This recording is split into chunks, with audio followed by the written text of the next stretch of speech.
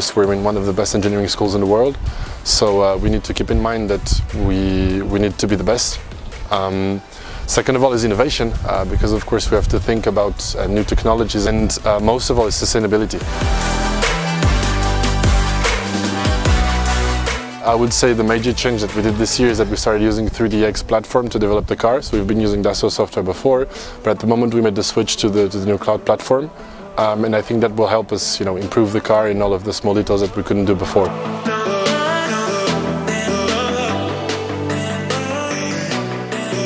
Well, the racing weekend is not so much a weekend as I think it's a small week, first of all.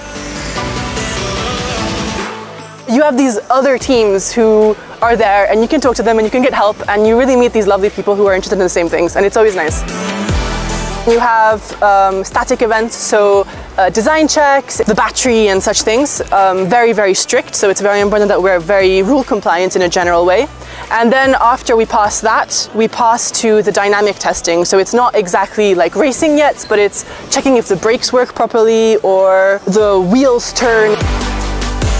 And then after we qualify those, we move on to kind of more traditional races. In a general way, so it's not just quickness, it's also control and longevity, because these cars are battery operated, so it's electric cars. They have to be able to hold this whole time.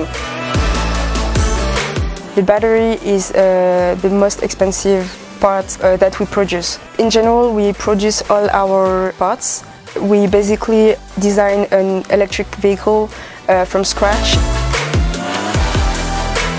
The most expensive part are the engines, because we buy them from a company. So the car is worth hundreds of thousands of Swiss francs.